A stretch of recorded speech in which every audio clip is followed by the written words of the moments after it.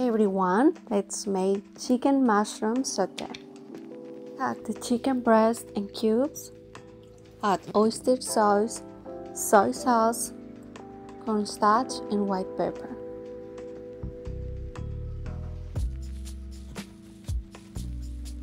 Mix well and place in the refrigerator for about 30 minutes.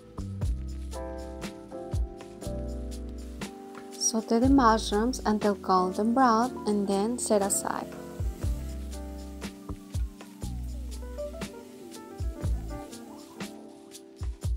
In the same pan, saute the chicken.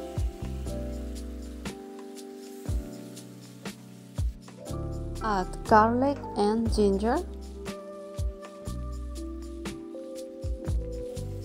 Add sake, this is optional. Add the mushrooms and green onion.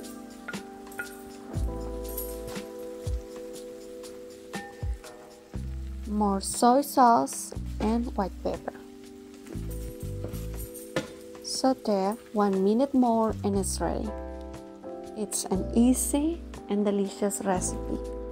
See you in my next video. Bye bye.